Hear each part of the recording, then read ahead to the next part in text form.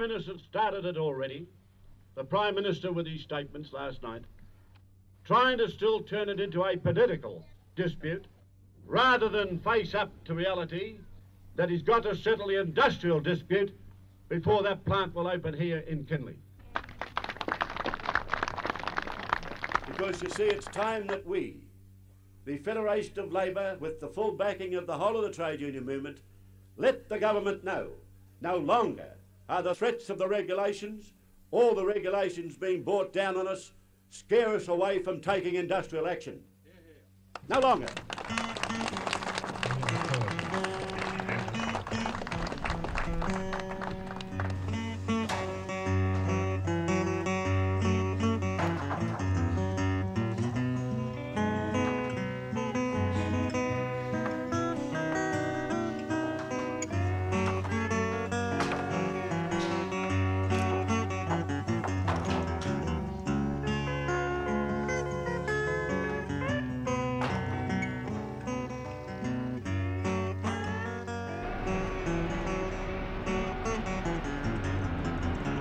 Kinleith, a massive industrial complex, processing logs from the vast man-made forests of the volcanic plateau. Kinleith is owned by New Zealand Forest Products, in 1980 the largest company in the country. Early that year, this was the scene of a strike that lasted for 12 weeks. The town that services Kinleith is Kawerau. 30 years ago it was a village. Now it has a cosmopolitan population of 19,000. Most of them depend on New Zealand forest products for their livelihood. Union organisation at the mill has built on past experience of struggle in the industry. In 1977, the timber workers' strike closed down the mill for 3 weeks.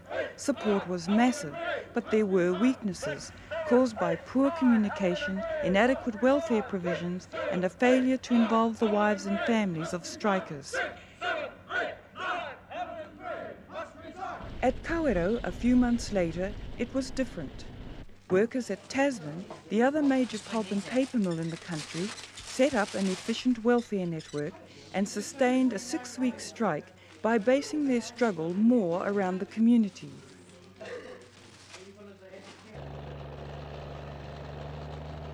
At Kinleith, over 3,000 workers are affiliated to 14 different unions.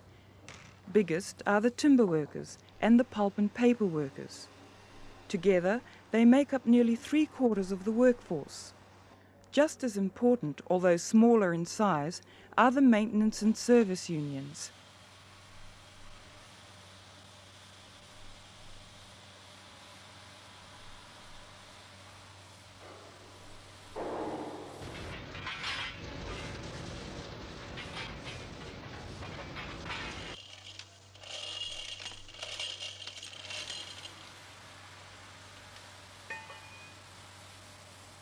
Each of these unions functions independently, but a combined site delegates committee has been formed to coordinate union activity and negotiate common claims with management. The members of the site committee are rank-and-file delegates, not paid union officials. This is an unusual and progressive feature of the union structure at Kinleith.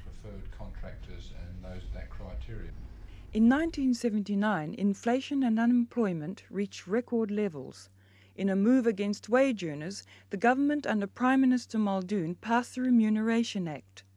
It gave government the power to interfere in the wage bargaining process. When this power was used to cut back on the drivers' wages settlement, the Federation of Labour called for a nationwide one-day general strike. I don't think it makes much sense for thousands of workers to lose a day's pay on what really is a lost cause. This thing has been dealt with and it's not going to be changed.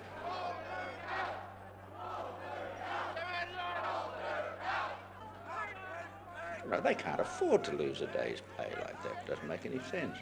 But what about Mr. Knox's threat to repeat the 24-hour stoppage every time you personally interfere with free wage bargaining? Well, if he does that, we'll go back to wage regulations, quick and lively, and that's a decision of today's Cabinet. In the teeth of government threats, workers at Kinleith began formulating their wage claim for 1980. They worked out that a 21% increase was needed for them to keep up their traditional parity with the Tasman workers. This would bring the core tradesman's rate up to $481.8 an hour. The workers knew that the government might intervene, but they felt strongly that their claim was logical and justified. The company was well able to pay the increase. It had just announced record production and a profit of $18.6 million for the first 6 months of the financial year.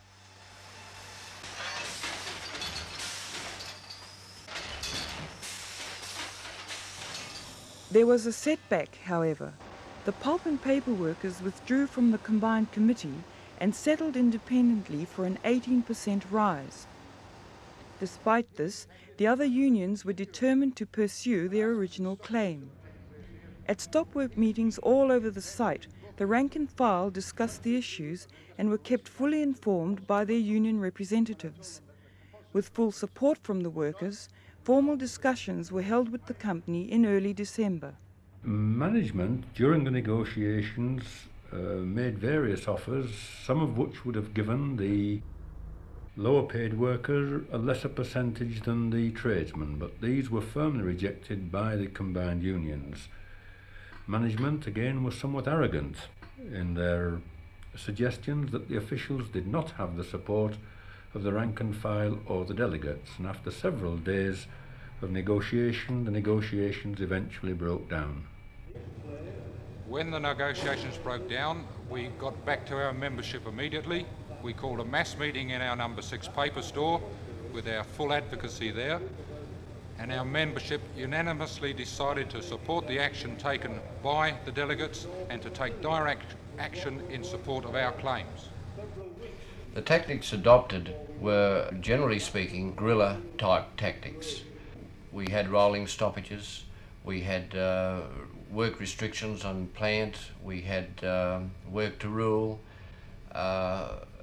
and these were all coordinated by the side delegates committee. Forest Products were visibly annoyed at this whole thing, but didn't seem to be taking any sort of direct action on their own part. And so we played silly buggers a little bit harder. We've been accused of doing that, so we decided to put the pressure on. The storemen alone put 14 black bands on the little area that they worked, and it was just virtually impossible for the company to operate. Despite all the action, the company were refusing to back down. Still probably believed that Mr. Butterworth never had the support of his membership. However, we kept at it until they were forced into the situation of deeming us to be on strike.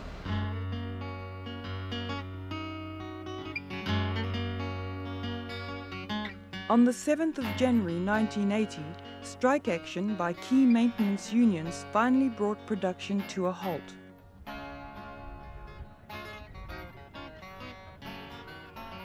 The following day, at a mass meeting, workers overwhelmingly supported the actions taken by the Site Delegates Committee. Further mass meetings were held frequently as workers dug in for the long battle ahead. I believe the company didn't know what they were taking on. They thought that we might go out for a couple of weeks, but they just didn't understand the resolve and the determination of the members, and they just didn't realise what was going to hit them.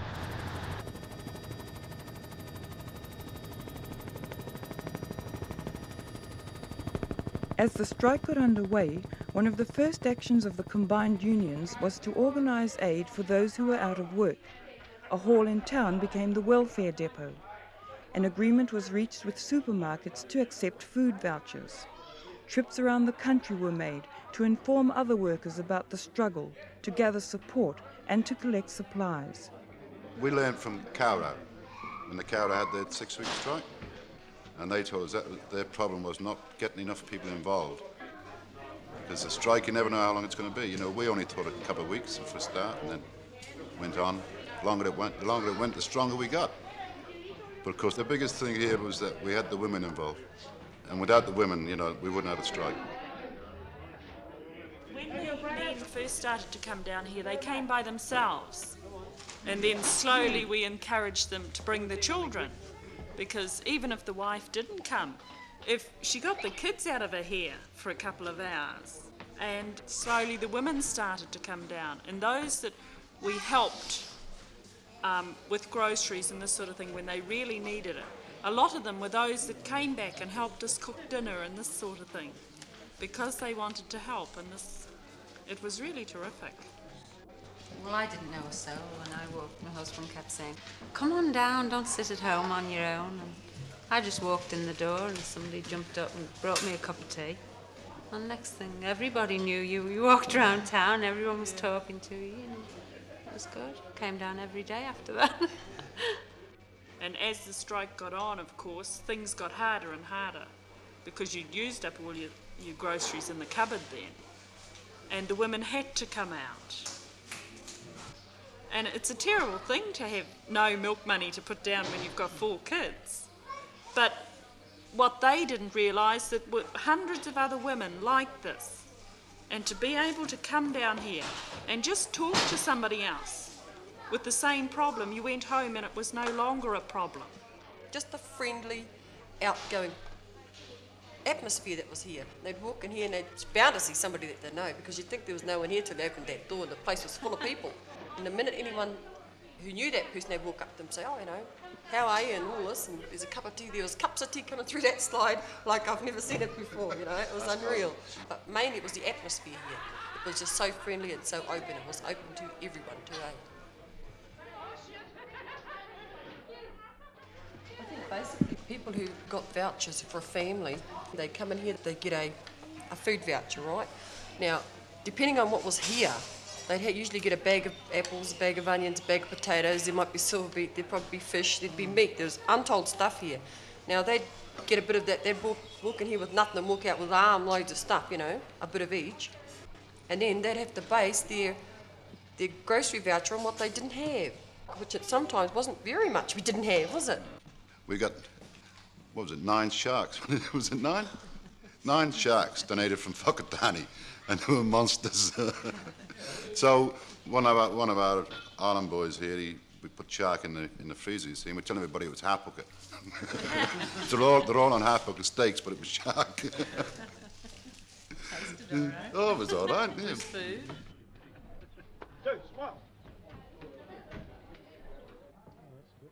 Nobody organised people to do things, they did it themselves. When a truckload of vegetables came in here, nobody organised the workers to go and unload it. It just happened. People did it of their own volition. They didn't have to be told. What I'm saying is we didn't need bosses, we can do without them. Meanwhile, solidarity between the diverse group of unions was being maintained by the Site Delegates Committee. It backed up the action of the individual striking unions as it had done in the plumbers' dispute several months earlier. And I think the plumbers there were the last to go out on strike, and for a very good reason. We'd only just finished a 5-week strike, and we had to be sure that our guys were convinced before you could ask them to walk out the gate having just finished a strike like that. But at the same time, having done that and having the leadership with Butterworth and Page and Finley there, other unions also knew that it was possible to beat this company. There were 3 groups in different situations.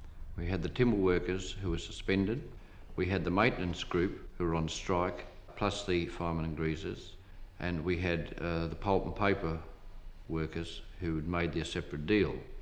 Now, the key to the whole situation, of course, was the maintenance workers, the maintenance unions. They were fully informed, they were well disciplined, and they were resolved. Now, irrespective of what happened, they intended to carry it through and get their claim.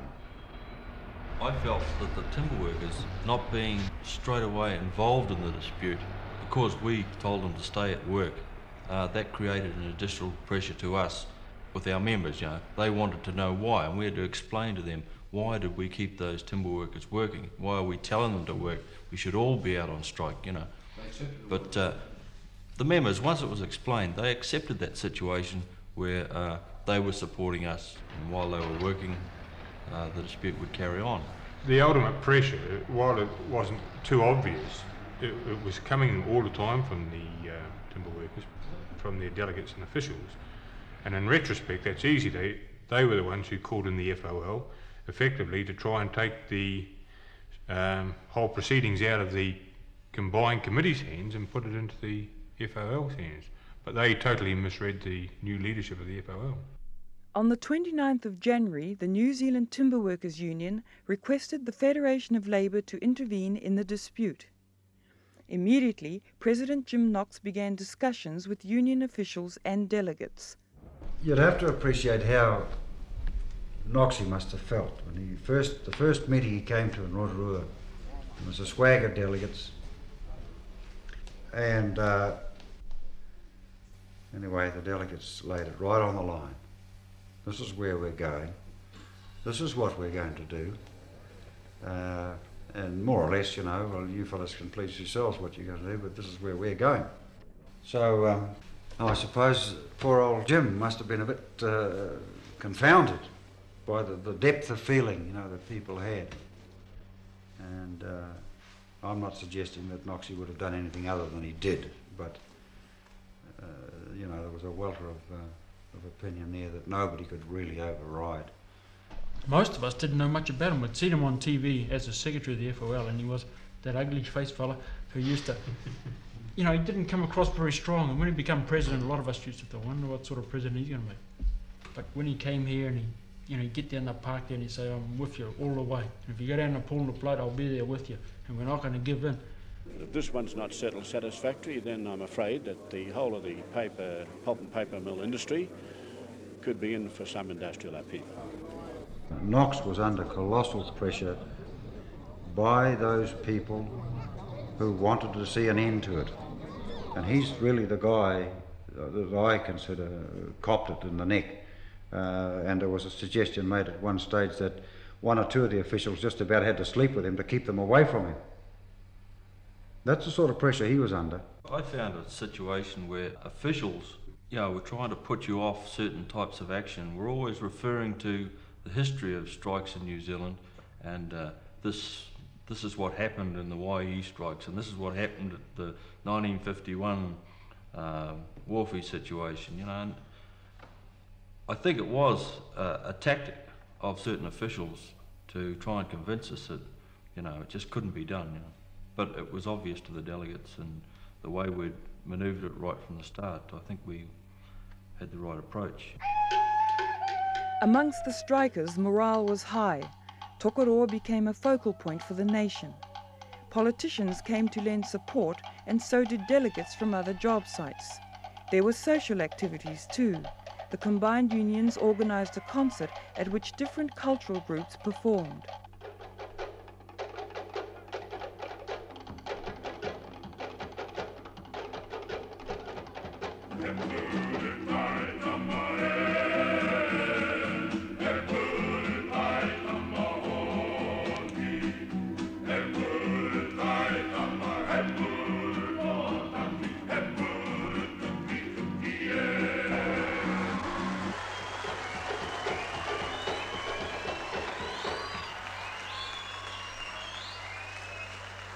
I know I had a neighbour came in to me and she said, I don't know what you're all on about. She said, Muldoon's just told us that they're the highest paid workers in the country. And she said, my husband earns $7.30 an hour, so yours must be on about $10. And I got his pay slip and I said, he's on $3.90 an hour. Oh, she said, and she went home and brought me a jar of jam back. And I thought, oh, it was just such a shock because she couldn't believe, because Muldoon told them our men were higher paid than anyone else. She believed. Yes, if it's written in the paper, people believe it. They do believe They it. just believe it, and it's incredible what junk they print. Yeah, well, I could show his pay slip to prove, you know. It's how the news is edited. What the pick out. The moment the company or the government or anybody put out something that was starting to spread around, we immediately put out counter-propaganda to it. You know, and within the first, I think it was in the first 10 days, we had Gestetner in a garage operating, and we could get out 2,000 copies, you know, in a matter of a few hours, and then we spread them round. The company were doing it, you see, they had the advantage of a franking machine, they just gave it to the post office, but we got ours out through workers and through workers' families. Something that was really overcome here was the fact that women actually got involved, not only in this distribution centre here, or the nerve centre as it was, but also they could sit down and talk to their husbands on the same level about any particular part of the strike. They could quote figures exactly the same. There's pamphlets everywhere. That was the most important thing. Our husband goes to a meeting. What happened at the meeting? Oh, blah, sits down, that's it, turns on the TV. Now they could come down here, they could talk about it. Everybody has their own little discussion, you know, and the husband and wife could go home and actually have a decent discussion on something to do with their particular union. That was the important thing. And I think for the very first time, a lot of wives became involved, which is important. I mean, without the wife, let's face it, the husband has a hell of a hard job going to a meeting and saying, yes, we'll go on strike. Especially if he knows he's got a wife and 3 kids at home who don't know a damn thing about it. And quite often, husbands are not prepared to sit down and explain to their wives about what happens at these meetings. Because half the time, some of them just don't know. Their husbands talk, but they didn't know what was going on. Yeah, well, you know the way was. you hear about these things. Oh, it's a union meeting, you know, nobody can open their mouths. And people phoned me and actually said, they've got strong-arm men at these meetings and you can't speak and everyone shouts you down. And I said, well, I've been to them and I've never heard. I said, why don't you go and see what's happening, you know? They've had such funny ideas, which I suppose I'd have had if I'd never been to one. You'd have just believed what they told you, instead of going and seeing for yourself. The strike had welded the community together in unshakable solidarity. It was this solidarity that finally caused the company to shift its position. On the 22nd of February, crucial negotiations took place. They've been at it all day and well into the night here on the 8th floor of the plush New Zealand Forest Products headquarters in Auckland, trying to solve a dispute which has cost this company $20 million, which has seen 530 men on strike for 7 weeks and put a total of about 3,000 out of work. Gallons and gallons of coffee have been consumed while they've been battling it out here today and tonight, but it's understood that a settlement has just been reached. Some satisfactory progress has been made in negotiations today, and Mr. Knox and I expect that details will be finalised at a further meeting which has been arranged for Kinleith on Sunday afternoon. After we tie up all the other ends that's necessary to be tied up on Sunday afternoon, I will make a recommendation that I think that the workers will accept. After 8 weeks of strike action, Forest Products finally agreed to the combined union's demand of 481.8, and it seemed victory had been won. But as soon as the settlement was signed, the government stepped in. Using the Remuneration Act, it issued regulations cutting the wage settlement back to what the company had offered in December, $4.69. It would overcome any suggestion that now the Auckland rate has got to be brought up to the forest industry's rate. This is the reason why the government is intervening, not a question of 2.5% or 3%, or not a question of wanting to be difficult or prolong a strike.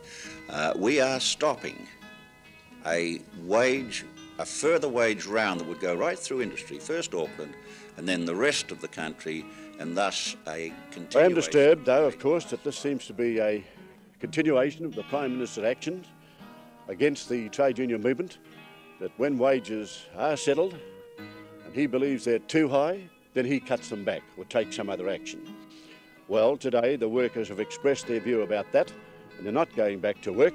The mass meeting of the 26th of February condemned the government intervention and called for the strike to continue.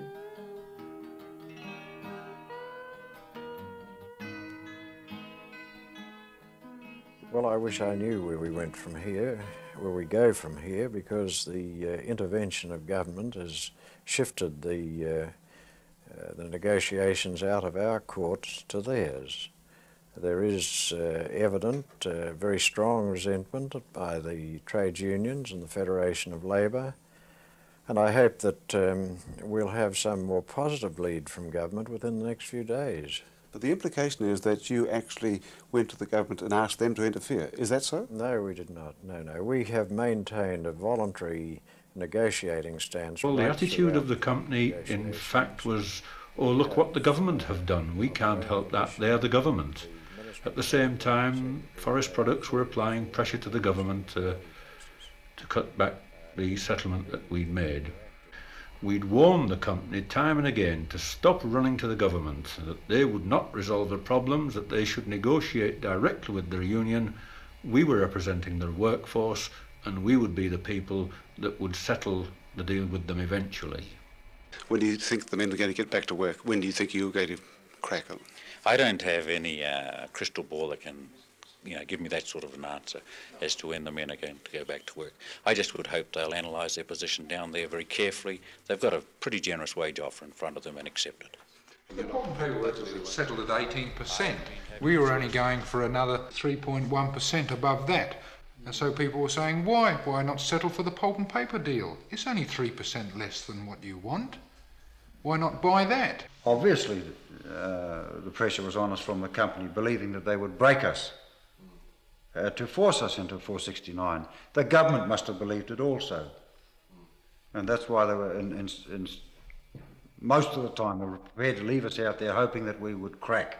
So the only people who are going to crack is either the company or the workers, or it's the workers. We're not talking about people cracking, we're talking about people accepting a genuine wage offer. And well, but somebody's got to give away. Somebody's got to give away. That's what we're talking about, not people cracking or being pushed down or anything else.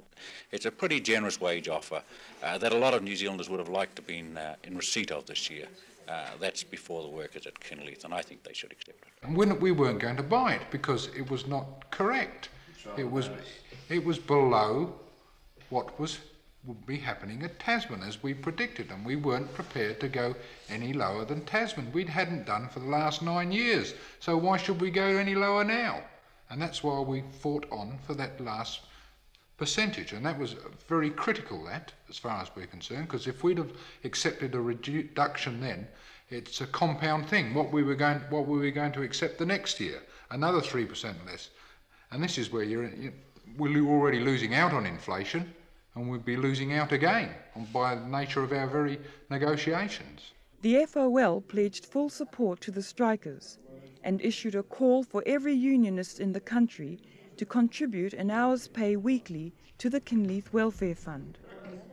The Solidarity campaign was to be coordinated by the FOL and its affiliates.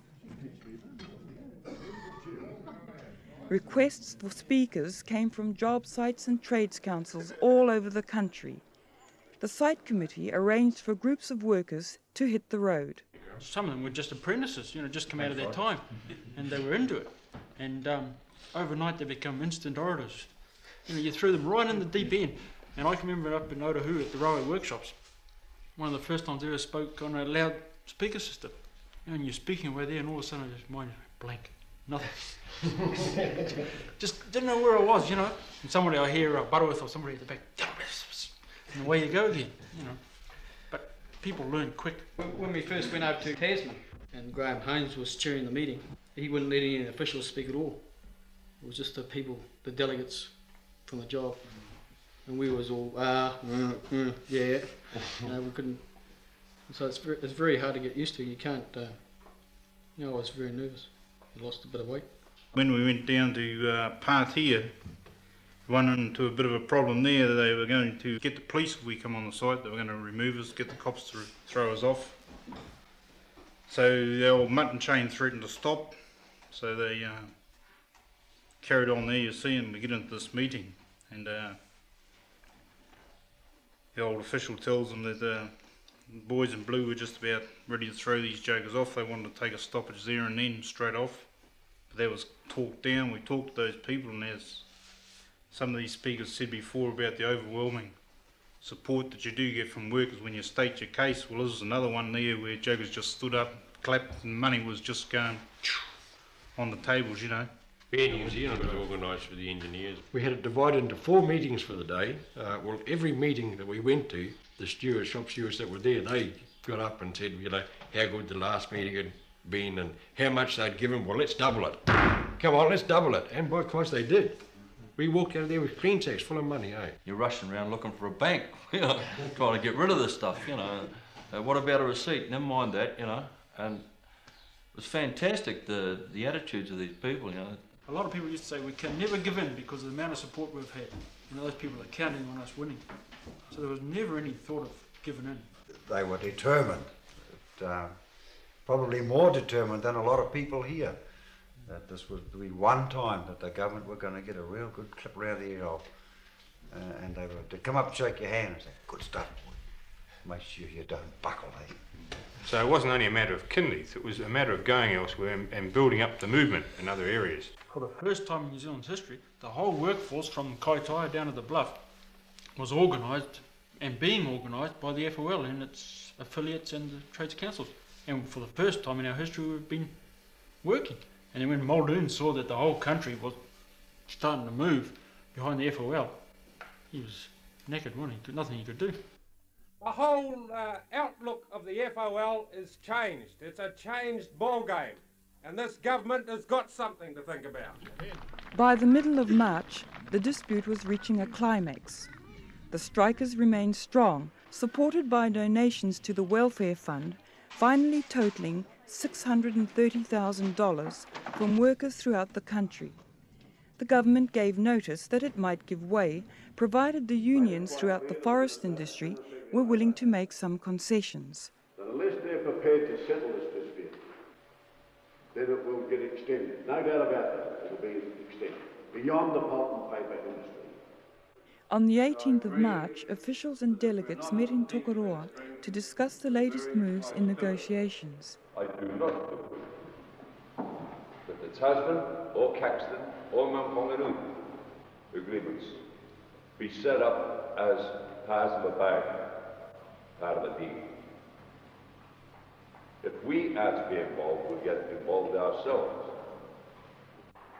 And if the Minister then says, well, I'm going to bring down regulations to tie Tasman and Caxton, I would say then we'll have to deal with that problem when that happens to Tasman and Caxton. Or rather, the workers at Tasman and Caxton will then have to deal with that problem. So if we have to find some reasonably honourable basis of settlement, if it's going to be possible, and the 481.8 is agreed to, or even if it was 481.6, we wouldn't have to quibble over something as narrow as that, if that becomes something that means something to the government. The wage movement does not keep pace with the inflationary movement since the 1970 era. We've got to face up to that. And the longer it goes, the deeper in the shit we get. As a striking worker, I won't accept anything less than the lifting of the regulations. I feel that I'd be letting everybody who supported this strike all over the country down, and we can't do that. To maintain the unity that was built throughout the trade union movement in this struggle, the only deal we can go for is the removal of the regulations, nothing else. We must receive the 481.8, and to receive that he must lift the regulations. If he doesn't, there is no deal. Hard bargaining continued in the next few days. Eventually, the strike leaders reached a settlement with the government. The 481.8 would be paid, and regulations lifted, and the Remuneration Act repealed. For that, the workers had to agree that in the following year, the wage rise in the whole of the industry would be tied to the Metal Trades Award. On the 27th of March, after 12 weeks of struggle, Kinleith workers met to vote on the proposal. All those in favour, raise their right hand. All against?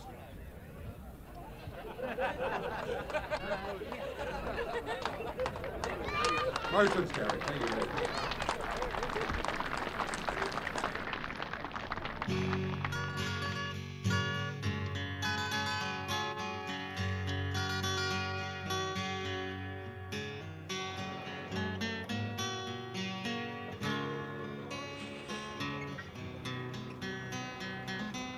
Well, I've been in Kawerau 23 years, and it was a small town when I first came here, and everybody was close.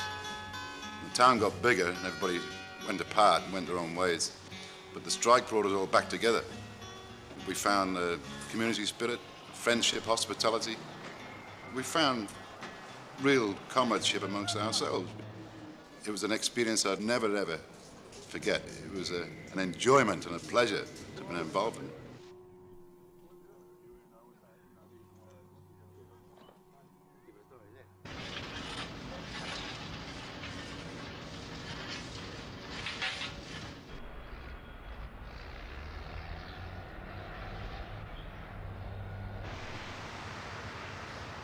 Our tactics were a big lesson too.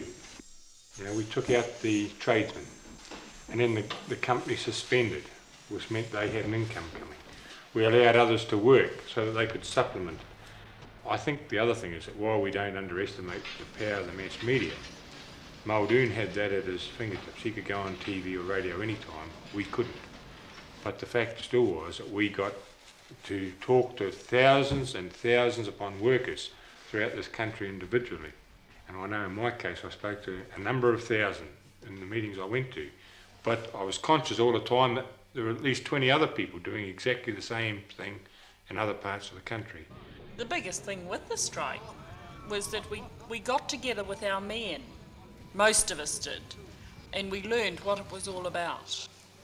I learned, for one, what unions were all about, and I'd never known before. And to me this was a big thing. I know next time that I won't be spouting off, go back to work, go back to work. It's the first time I think a woman really knew what her husband's wage rate was, what he was going to get, and they identified with it, didn't they? They really stuck out for it. Apart from the claim itself, I think the end result regarding government legislation against us, and the point that not only us at Kinleith learned, but everyone in the whole country, that we could beat legislation. If you unite, of course you can bowl the government. And we're not talking about anarchy or anything like that, but a serious matter such as the government involved itself in an hour dispute had to be bowled over. Otherwise there's no future for anybody.